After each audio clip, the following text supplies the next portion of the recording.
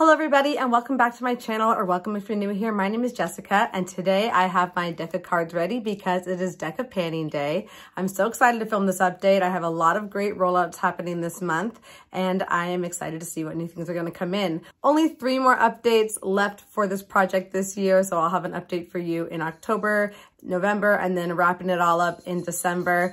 And I'm just excited to see what else I can play with in my collection during the course of this year. For those of you who don't know, this project was created by Emily from Emily and Max here on YouTube, who does a lot of different painting content and book content, and she's just really sweet, and we love her for inventing this project because it's so much fun. And she was inspired by another YouTuber, Books with Maddie, who used this deck of cards style generation of prompts to help her with her TBR book list, and we use it for makeup panning. And I just love this project because it makes panning into a game and helps me to rifle through my collection. There's Butter rubbing against my tripod. Come here. People want you. Hi.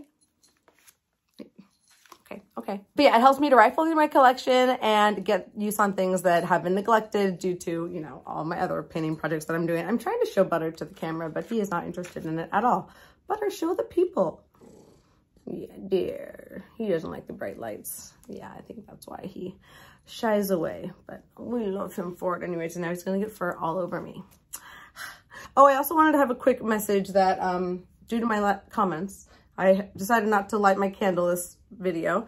And I just like to light the candle because it smells nice and it kind of adds a little light and something to add a field of interest in the background. And I don't know, other people do it. I don't know why people like candles, because they enjoy them. And this is actually a special candle that is from my good friend's company. It's called Lucky Number Candles. And this is number 13. And it is a wood wick candle, and you can see the candle is the wick is very short. I do keep it short, but wood wick candles just have that loud crackle noise and that flickering flame, and sometimes they put off a little bit of smoke, and that's all by design. Like, that's part of the appeal of wood wick candles if you haven't burned them before.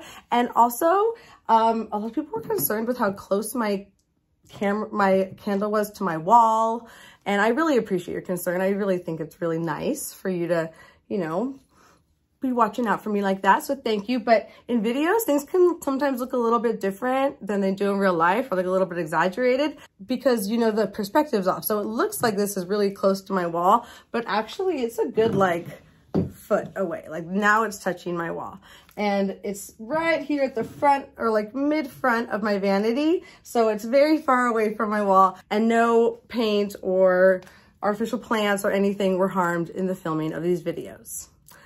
Let's get right on to deck of panning. Okay, I'm gonna put you down. Goodbye.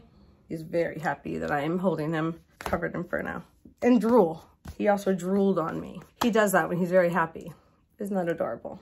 Starting with the item that's been in this project the longest, I have this lip color from Revlon. This is their Ultra HD Matte Lip Color, and this is the shade Addiction. So I brought this into the project in May when I rolled the card Queen of Hearts, which is an in it for the long haul prompt. And I knew that I wanted to get a lot of use on this lip color before the end of the year, because that was one of my goals for my plan to pan in 2023, and something that I wanted to use up, or at least get a lot of use on, because I do plan to declutter it at the end of the year just because of the length of time that it's been in my collection, and it's kind of a high maintenance shade to wear on a daily basis. I love this formula, but I really do prefer it in nude. So my goal for this item was to use it 30 times by the December update. So as of last month, I had used it 15 times.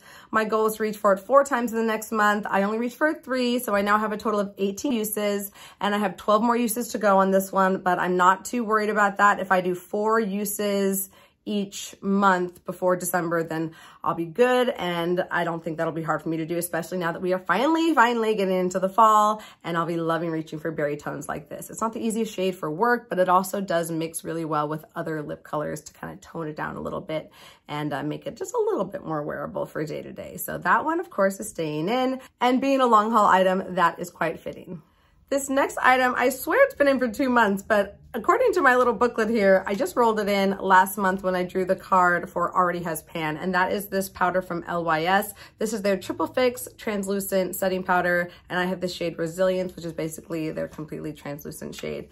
I have had 2 months of use on this one, so I brought this into the project in July. Here's what it was looking like.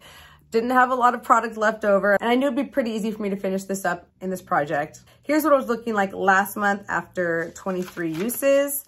So close to being finished. In the past month, I reached for it an additional 12 times, making for 35 uses total, and here's what it's looking like today. This thing was kind of a pain in the butt to pan because you really had to get into those corners. That's where all the leftover product was at the end, and it was not easy to get a powder brush in there. So I ended up kind of just flaking away at it, scraping away and pulverizing as I go and as needed. And that was how I was able to empty out all those awkward corners. And I'm happy I got there. This actually went pretty fast, this product. I used it from start to finish, basically, as soon as I purchased it. That's how my powder collection has been looking, and I've been loving that. This was a good powder. It wasn't a great powder.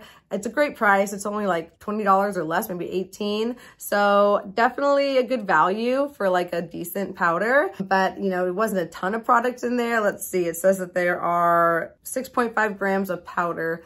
I don't know how much that is compared to other powders, but it went pretty fast for me. I think maybe 4 or 5 months of use. I guess that's pretty long, longer than I thought. I think I'll have to look into it. I have to look exactly like when I purchased this. Let me see. I might even have it in my workbook right here. I'm a pen and paper gal. I'm very old fashioned in that way. I think I did buy this last year, but I didn't break into it until at some point, like probably a couple months into this year. So it probably lasted me 4 months, maybe 5. And I was using a couple other powders here and there, but it's all beside the point. It's empty now. And that means I get to bring a new item into this project. So that's all we care about.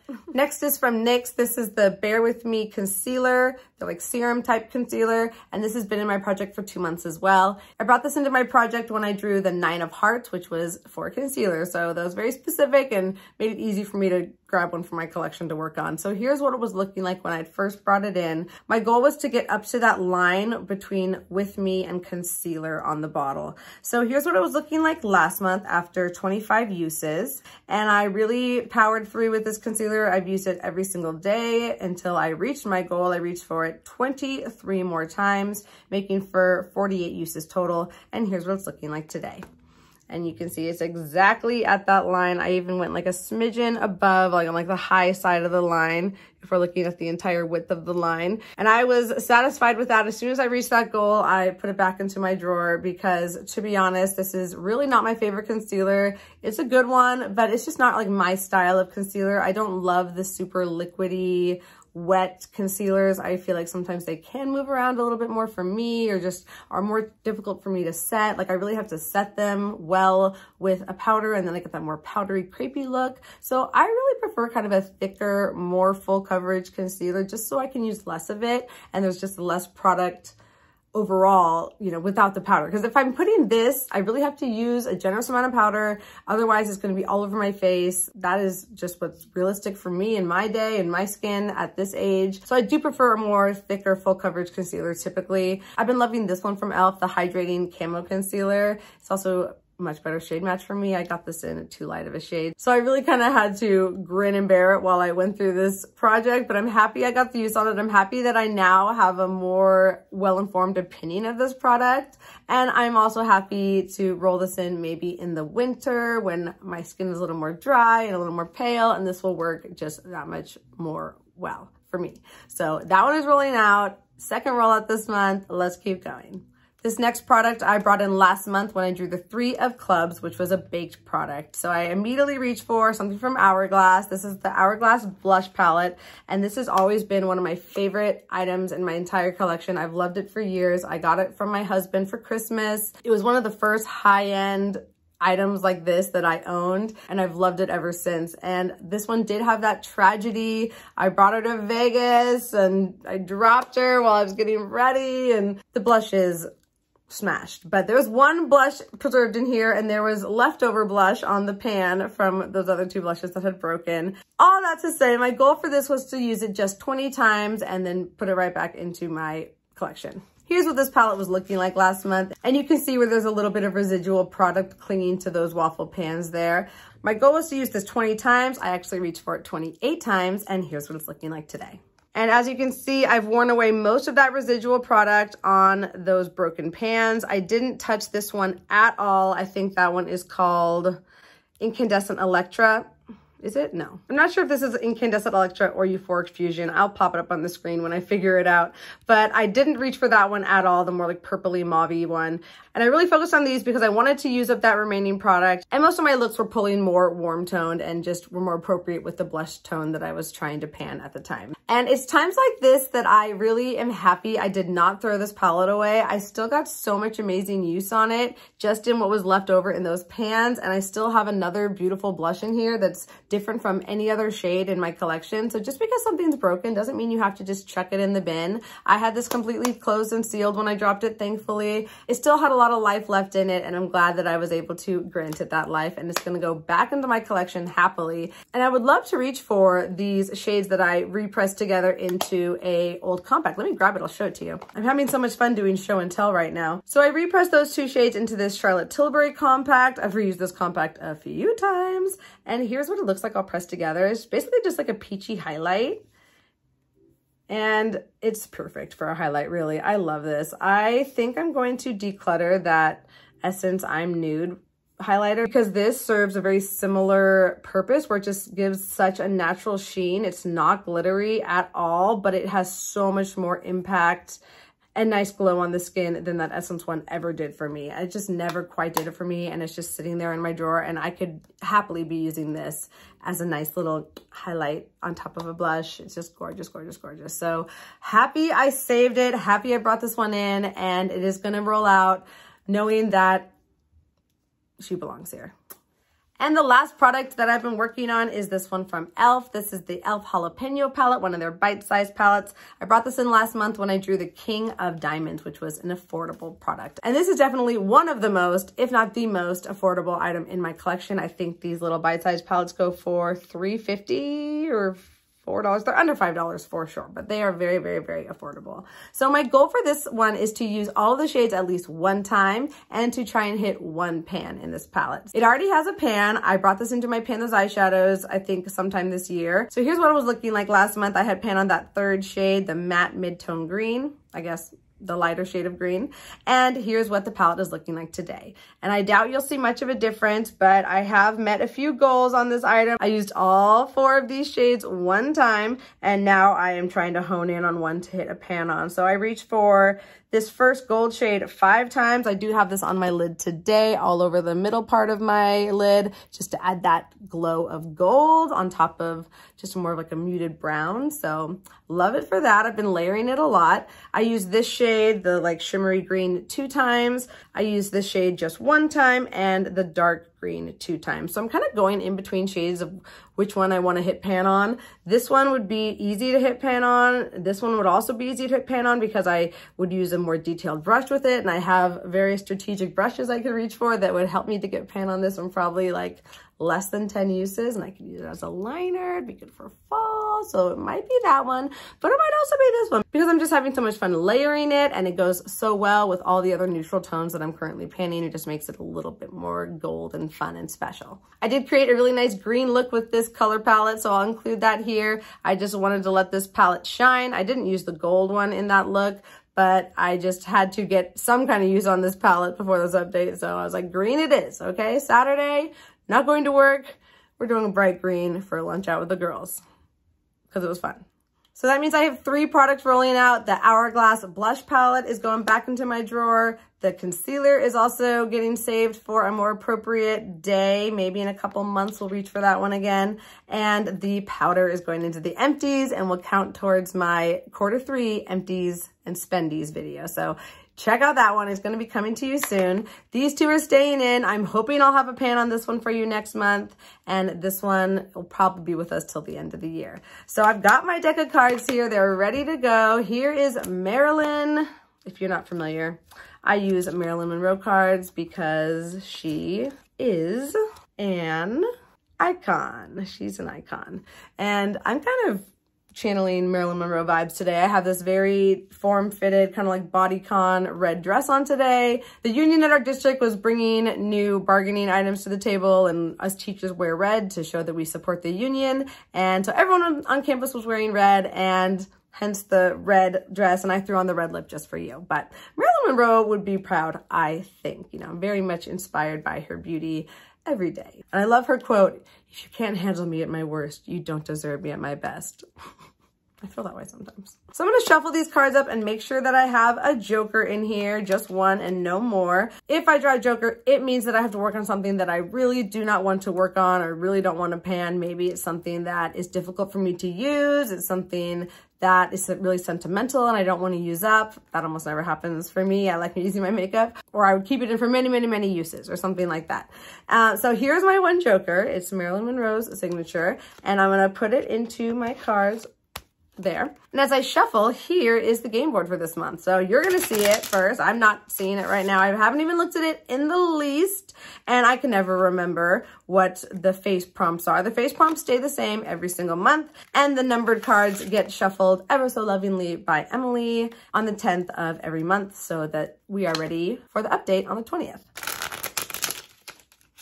Okay, I've shuffled it 3 times. I'm going to cut the deck there, and these 3 cards on top are the cards that I'll be drawing. So here they are. Let's go. Got a 10 of spades. Ooh, a 10 of hearts.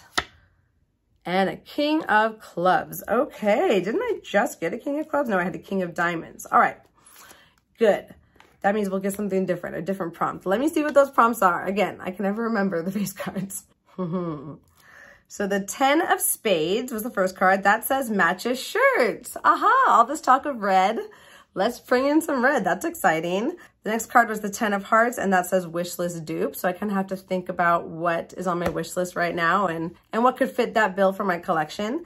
And the king of clubs is a black king, so that means splurge. Ooh, great, I get to use something expensive.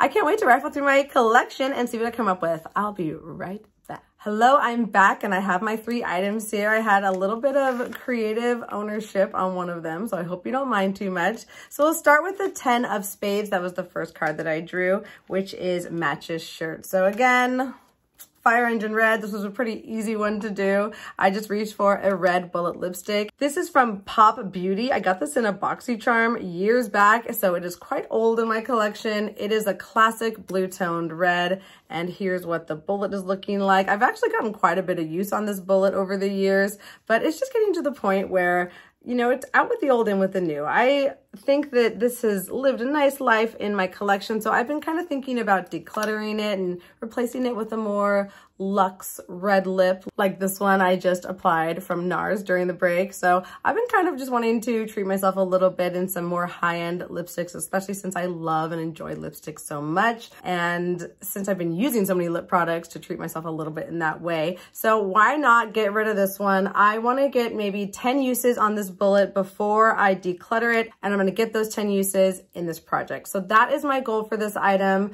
I am also panning a red lip liner right now in my regular project pan, rolling project pan. So this will pair nicely with that liner, and I don't think it'll be difficult to get those 10 uses in the next couple updates.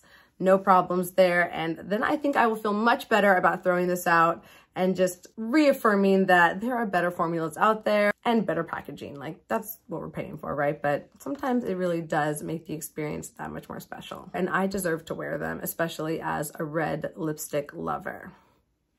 10 of hearts is for a wish list dupe, and I had a little bit of fun thinking about this one. There aren't really a lot of makeup items on my wish list. Panning has really put me into a different mind space of just like not really caring so much about the releases. Like, there's a little bit here and there that I want to explore, and I definitely like trying new products once I've used the ones I already have, but I don't want to always be consuming, and for that reason, I'm just not that tempted these days by a lot of items. So I got to thinking this might be a good opportunity to kind of dig into my samples and just see what's in there and see if that starts to inspire something in me. And in there, I found this little foot mask set that I've been holding on to for probably 2 or 3 years, and it's just been taking up space in all that time. And over those 2 or 3 years, I've touched it and thought about it and moved it and placed it and organized it like probably 100 million times. So I would like to use this up. And then it occurred to me that I've really been wanting to get a pedicure. I am due for a pedicure. I haven't had one since July, and I've just been waiting to find the time to go and get one, but you know, they're expensive. Last time I got a pedicure, I mean, I upgraded, I got the nice massage,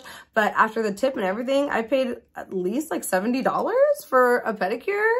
I mean, I live in the Bay Area of California, which is very expensive, but still, like, I'm not trying to spend $70 once a month all the time. I'm really trying to pinch my pennies as much as I can, especially after all the spending I've been doing over the summer and catching up from the summer. Anyways, so I'm on a budget, okay? And I've really been trying to not spend money at all, really, in the month of September unless I have to. And I'm not getting a pedicure, so I'm gonna give myself a pedicure. All that to say, I'm gonna give myself a pedicure, and that is my wish list, you know, to get my toes nice and pretty. So I'm gonna do this really nice 4-step at-home pedicure set. I think this came in like a FabFitFun box once upon a time. I don't get FabFitFun, but I have friends that do, and then they give me things, which is very nice of them. So first step is a salt soak. I really want to get one of those like foot baths that your feet fit perfectly into, and they like are electric and bubble and heat, and that would be so nice. Maybe I'll treat myself to one of those. Try and find one for free on the internet or something. So the next step is a sugar scrub. Get all that dead skin off there. And then we have the mud mask. And the last step is massage butter, and it's all pumpkin spice, so it's just perfect for the season. What better time? Oh, and I also want to use this one. This is kind of like a piggyback with that other pedicure product. It's a foot product that soothes calloused, rough feet. This is from Dionysus. I've never tried them before, but it's a goat milk skincare brand. I got this as a free sample. So I thought if I'm taking care of my feet, I might as well throw this little foot product in with it. And I'm hoping to have this empty by the next update, or at least by December. But this is just like kind of a little bonus, just hopefully another empty I can add into this year. And this project will motivate me to use it. So that is kind of buddied up with the pedicure set. And then I reached into my nail polish collection, and I've been systematically going through all of my nail polishes and marking them after I've been using them, just to make sure that I'm using everything and getting rid of ones that I put on and just wear terribly, or I don't like the color. I'm just trying to kind of hone down that collection as well. I decided to reach for this shade from Essi. This is like almost a tealish, foresty, greeny blue shade. The shade is called Off Tropic. Like off topic, but off tropic. So, yeah, I'm not gonna swatch it because I don't want to paint my nails right now. Well, I guess I will swatch it because I'm due for a new coat, and my dirty nails, don't even look at them. I'm sorry. A dirty life sometimes. A teacher, it comes with the territory. And this will be my fall pedicure. And Lord knows I probably won't give myself another one until the winter season, because that's just how things seem to go in my life. So, okay, without giving you the middle finger, I did not intend that. I'm sorry. I'm not gonna put down my fingers. So there it is. I should have done a different finger. That was silly of me. Look, I just don't want you to look at that finger. The finger's dirty. So that is the color. It's pretty. It's gonna look beautiful on the toes. It's gonna be perfect for fall. And let's just move on from this one, because I've now been talking about this item for far too long and I'm getting off topic. I'm so chatty today. The last card was the King of Clubs, and that is for a splurge item. So I decided, since I rolled out a concealer, I might as well roll another one in. And this is quite a splurge in my collection. This is the most expensive concealer I think I've ever purchased. This is the one from Shiseido. And again, I purchased it in the wrong shade.